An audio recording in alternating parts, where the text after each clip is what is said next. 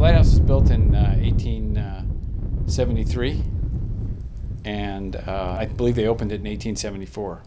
The Coast Guard took it over in the 30s from the Lighthouse Society, and then in the 1960s they stopped manning lighthouses. So in 1979 they got it turned into a historic landmark, and the nonprofit took it over. It was in horrible condition when they first took it over. The Coast Guard had almost abandoned it in the 1960s. So when they turned it into a historic landmark, they then took it over with the nonprofit corporation, and I think they had a $200,000 grant to fix it up, as well as hundreds of volunteers. My name's Ed Witz. My wife and I are the innkeepers. My name is Anne Witz. I'm from Belgium. We do everything here at the Lighthouse to keep it running on a day-to-day basis. We do the reservations, we do the phone calls, we do all the cleaning, we do all the laundry, we set up all the rooms, we cook all the food, we meet the guests, we run the boat back and forth and fix anything that needs to be fixed in the meantime. I like it very much. It's a very nice job, very nice views. It's been a lot of fun. The guests are great, but we work about 80 hours a week, so it's if you keep doing it for too long, you're going to get exhausted.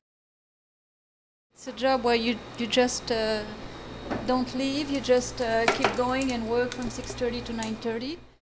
My wife was a first-class flight attendant for Sabina Airlines for 20 years, and she was on the Royal Cruise, so she's used to giving very top-notch service.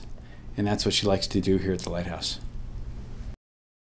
Usually people book for one night, some for two. We've had people book for 4, but that's extreme. It's a small place, so. We have a seal colony that lives right next door. They're a lot of fun. They're good friends with Anne.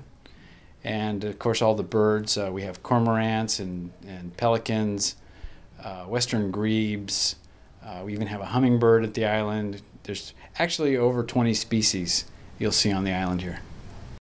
From Europe, I'd known about this job since 1996, and I knew it was a good fit for Anne and I, so I told her, it opens up every few years, like I told you, it's a very hard job to do. So I said, Anne, that when this job opens up, we're going to apply for it, and it opened up right when we arrived back from Europe. We fix things that need to be fixed on a daily basis. It's a 100-year-old building. So, a lot of things in this island on the buildings are really old. So it's constant upkeep.